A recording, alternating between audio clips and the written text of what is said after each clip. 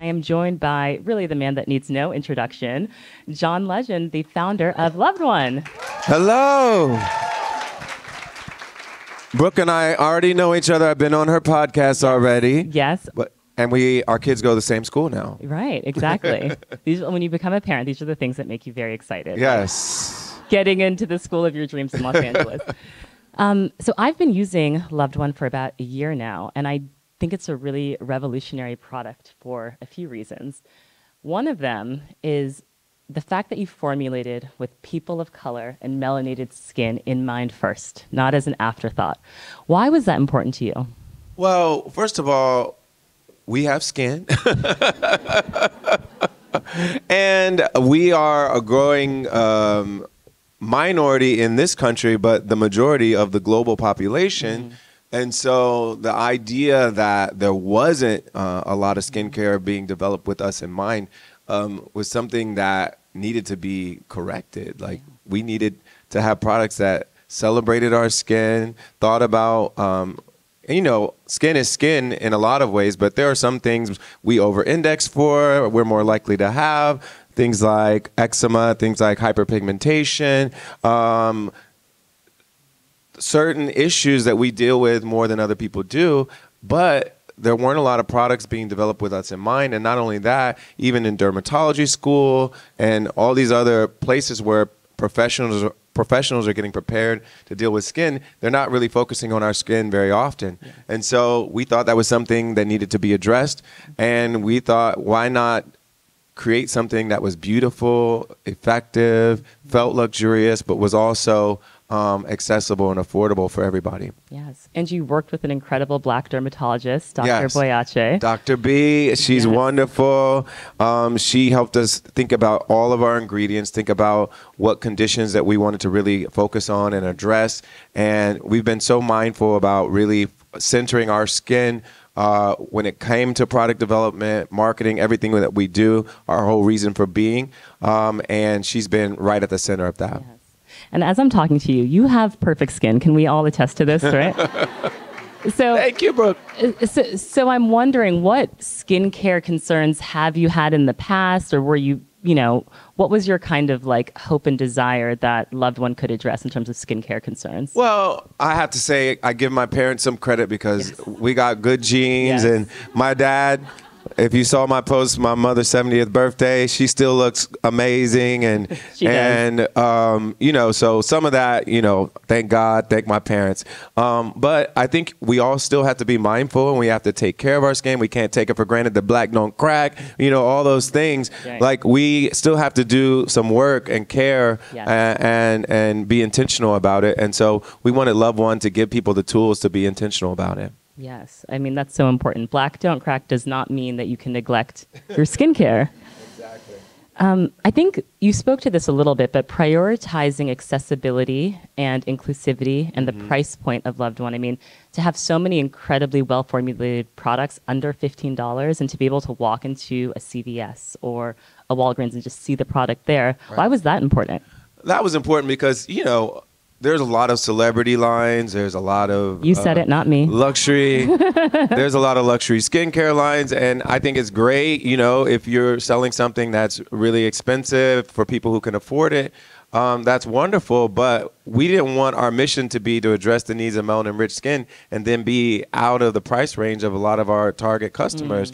So we wanted to make sure we know there's a wealth gap. We know there's an income gap in this country. And you can't say that you're centering the needs of melanin-rich skin, but then being out of reach when it comes to affordability and accessibility. So we wanted to make sure people could actually afford to use something that we're creating with them in mind.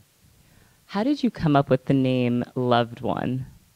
Because it doesn't, and I'll say, it doesn't say like John Legend Skincare. Like, when you come across it, it's just like, oh, this is this very chic, kind of elevated feeling brand. But I love that name, Loved One. Well, obviously, I don't own the word love, but it's central to to who I am as an artist. And even when I go out and speak at graduations and I talk about my political philosophy, so much of it is centered around love and the idea not of just of loving yourself and loving the people close to you, but about loving even people you don't know. And that means seeing them, caring about them, having empathy, valuing their humanity. And so love is central to me, and it always has been. I even have a wine brand called LVE, and so much of my music has been around that theme of love.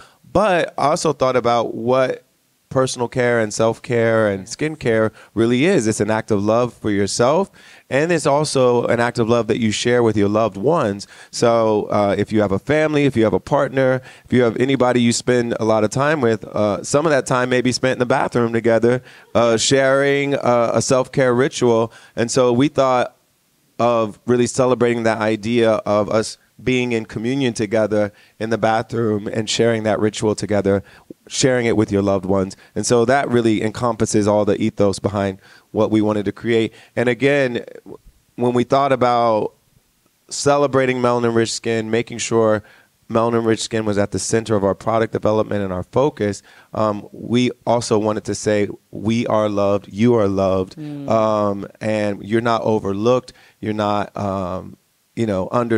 We want to give you a product that's really with you in mind and celebrating who you are. That's beautiful. And your whole family uses it? You and Chrissy? Everybody, me and Chrissy, the kids.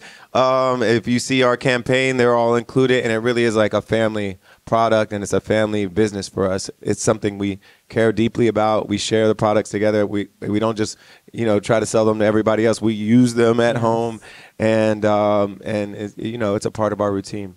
What's your favorite product? What are your kids like? What is Chrissy like? We need like the full family rundown. Me and the kids all love the Face and Body Moisturizer the most. The kids, it's a good one. It's so good. I've run into people that are dealing with really dry skin and eczema. I met a guy the other day who came up to me and was like, I really want to thank you for Loved One. Most people come up to me and like, I played all of me at my wedding, or ordinary people help me get through a relationship. I usually get that, but somebody came up to me the other day and was like, I have eczema and I use Loved One Face and Body Moisturizer, and it works so well. One of the investors we are talking to, her mother, she's an elderly woman, and she deals with really excessively dry skin, and she said our moisturizer like changed her life. Wow. It really made caring for herself much easier and more convenient and affordable, all of that. And so that's my favorite product. And it feels luxurious. It feels like it should cost so much more, but it's not. It's like $10. And we're so proud that we've created something that works so well, feels so good, and is affordable for everybody. Yeah, that must feel great to be able to. And Chrissy's favorite is the exfoliating cleanser. She loves that. Great and one. Then, since we launched at Amazon, our biggest seller has been the cleansing wipes. So we've got some great wipes that a lot of people are using. Yes. And that's been our biggest seller. And those have salicylic acid in them as well, which is great if you are dealing with breakouts. So I love that acne, product. Yes. Yes. So you obviously, as you mentioned, are a celebrity, but a minor celebrity. But that doesn't mean that there are no obstacles in the path of creating a business. So I'm curious to hear from you, what's been an unexpected challenge in having this business for the past year? Well, first of all, I have to be grateful that, I'm in a position where there are certain things that are easier. And I fully admit that, a lot of doors are open to me, that a lot of entrepreneurs have to fight a lot harder to get those doors open. So I acknowledge that. But also, there's still a lot of things that we all have to deal with. And one, I think with people's personal care routines, it's hard to get someone to switch that up for a new product, to build that level of trust with them and make them feel like whatever they were doing before, they want to replace that with whatever you're offering them. And so we have that obstacle, just like every entrepreneur has that obstacle, and convincing someone to change something that's really like intimate, it's a routine, it's something that they do all the time, getting them to change that behavior and accept a new kind of entry into that routine that's a challenge no matter what. And so we are, a lot of it is about building the awareness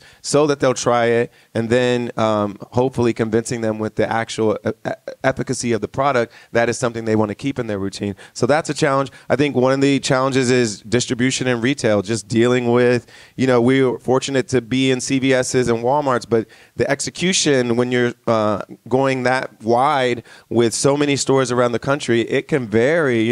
Every store manager is kind of running their own little show, and the execution on the displays and all that, and making sure everything's stocked. That's been a challenge for us with retail, and then I think just making sure there's consistency with the manufacturing and the packaging, all those little things. Those really matter when people's experience, because you only get one time to get someone to try something and then keep coming back. And if they don't have a great experience the first time, it's hard to get them to come back and try it again. So I think those are some of the challenges that we deal with.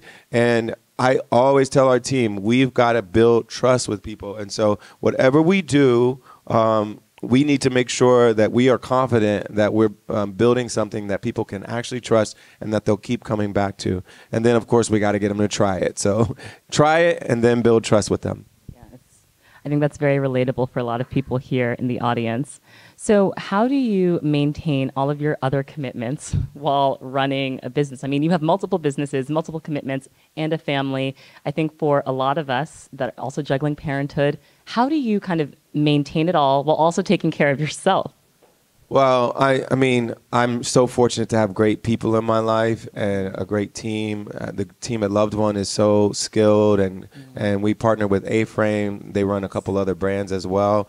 They run a sun care brand with Naomi Osaka, and they and a brand called Proudly with Gabby Union and Dwayne Wade. So they've got a decent amount of experience now built up and relationships built up, and it's a really strong team there. So a lot of it's about having the right partners, because my whole career has been built on collaborating with people who bring certain strengths to the table that I don't have.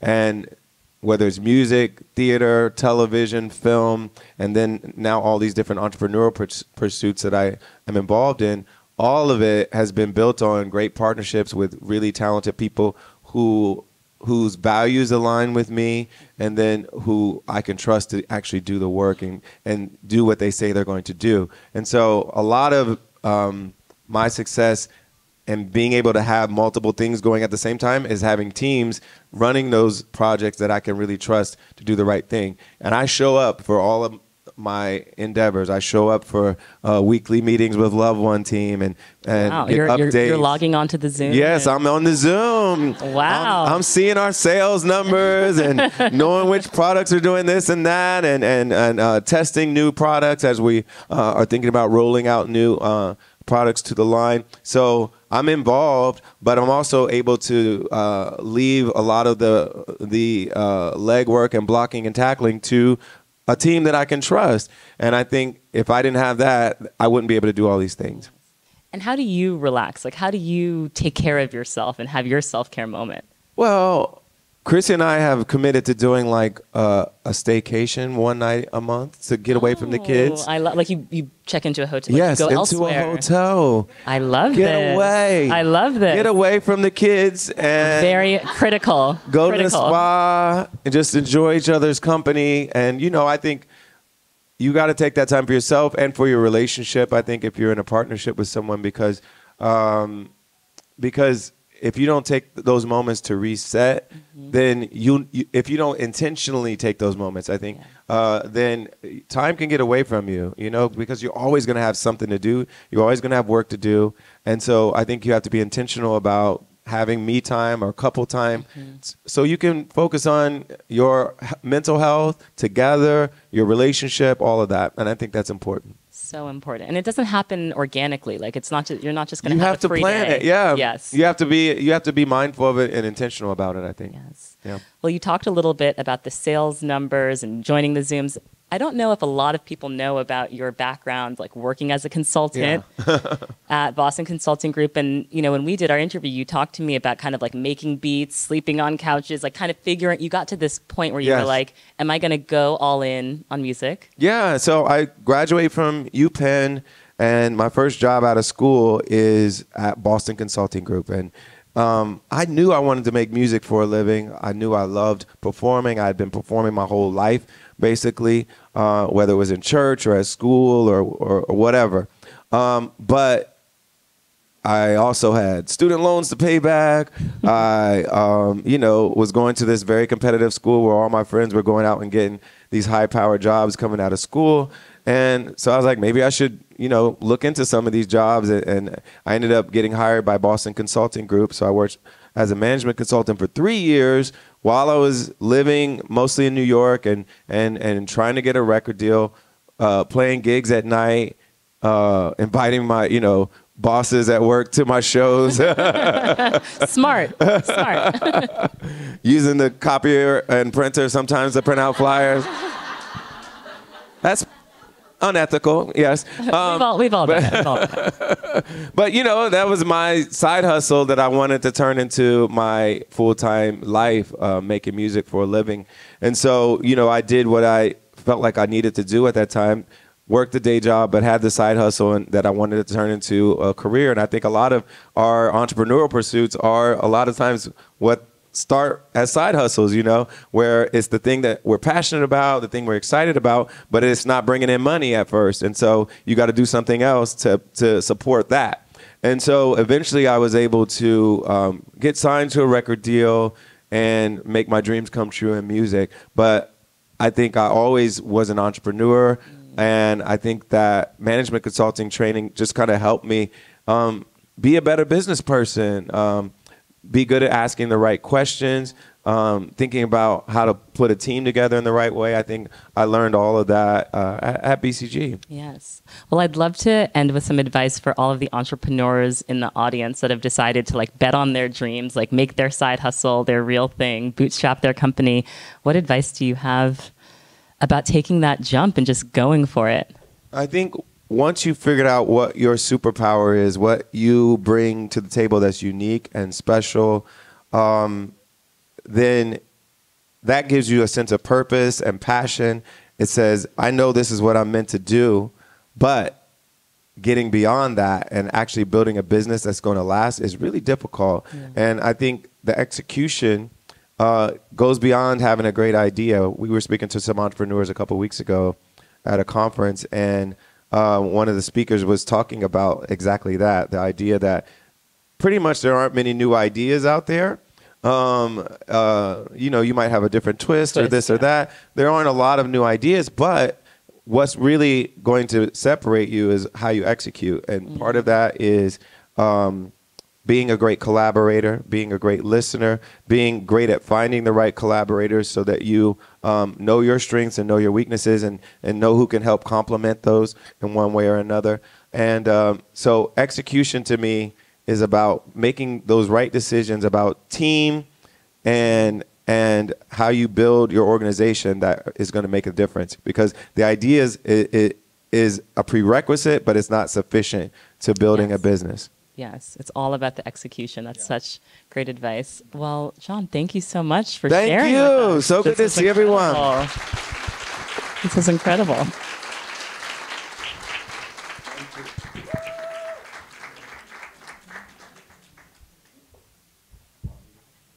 I think we're doing a photo. Okay.